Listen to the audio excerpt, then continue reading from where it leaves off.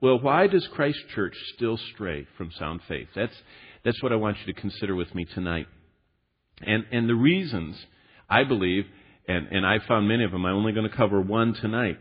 I believe if you look at modern evangelical culture, you can see that these dangers that I'm going to start tonight listing are present. The first one being an improper understanding of the authority of Scripture. An improper understanding that this is to be the measure, the guard, the template that we hold up to measure any ministry and any person. And nothing else comes to this level. And we are not to get our counsel and direction and understanding from any source that is incongruent, that doesn't agree with, that is not square with God's Word. So, God says you can't separate growth in the truth from His Word. Now we're backing through the Bible, but back up to John 17. And this is one of those doctrinal verses that you should have underlined or highlighted or starred or marked. It's one of the foundational reasons that we even gather. And the Scriptures say this. We're talking this morning about justification and sanctification. The primary tool of sanctification is the Spirit of God using the Word of God to conform us to the image of God. Here's the basis for that in John 17 and verse 17. That's an easy one to remember, 17:17. It says, Jesus said this, "Sanctify them by your truth," and here it is, "your Word is truth." Jesus, God the Son, is talking to God the Father. And Jesus says to God the Father, "Your Word is truth." And He was speaking then. And previously in His preaching, He'd called the Bible, the Old Testament, the Scriptures. And He said they cannot be broken. So what He was saying was that the entire canon of the Old Testament, which Ezra codified, which Jesus read and most likely memorized, in which He taught from, that entire 22 Jewish books, which have been divided into smaller pieces into our 39 English Old Testament books, all of that He called God's Word, and all of it He said was truth.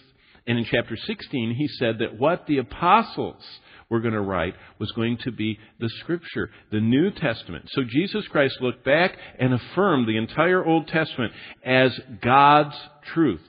And then He breathed out through His disciples the New Testament. And through the apostles and prophets we have the truth of God. But look what it says, "Thy Word is truth." When the church has unsound faith, that unsound faith starts with an improper understanding of the authority, of the truth of God's Word. To illustrate that danger, let me just talk to you. Remember I said that people don't know their source of truth now. It's coming from so many angles, so many medias. This was last night. Well, actually, it's 30th, 2 nights ago. This is the first, isn't it? So 2 nights ago, this came across the news. And it says this: "The shack continues in #1 spot." And this is the article. The shack, that, by the way, is the title of a book, had held first place in the New York Times bestseller list for paperback trade fiction for the 33rd week.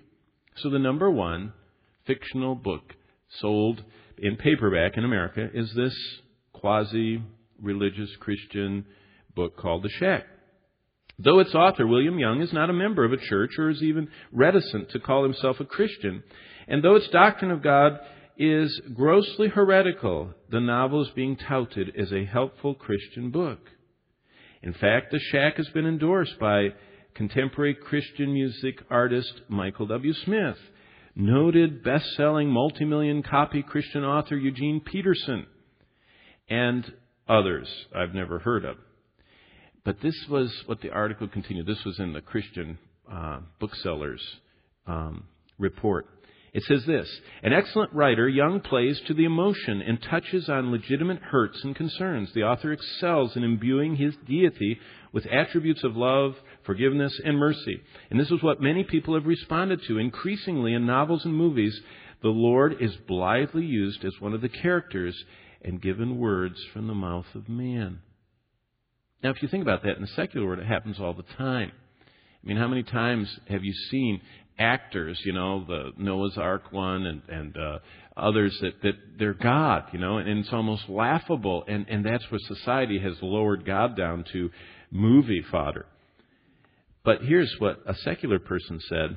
Lynn Garrett, she's the Publishers Weekly religion section editor. So this is Publishers Weekly as the secular book trade journal. So it's kind of like the Wall Street Journal of books. And she's a senior editor, does the religious book reviews. She said that the book's success, the Shack's success, is most unusual. It's every self-published author's dream to start out this way and sell at this level. Then she was asking, why are so many people buying the Shack? And this is what she says.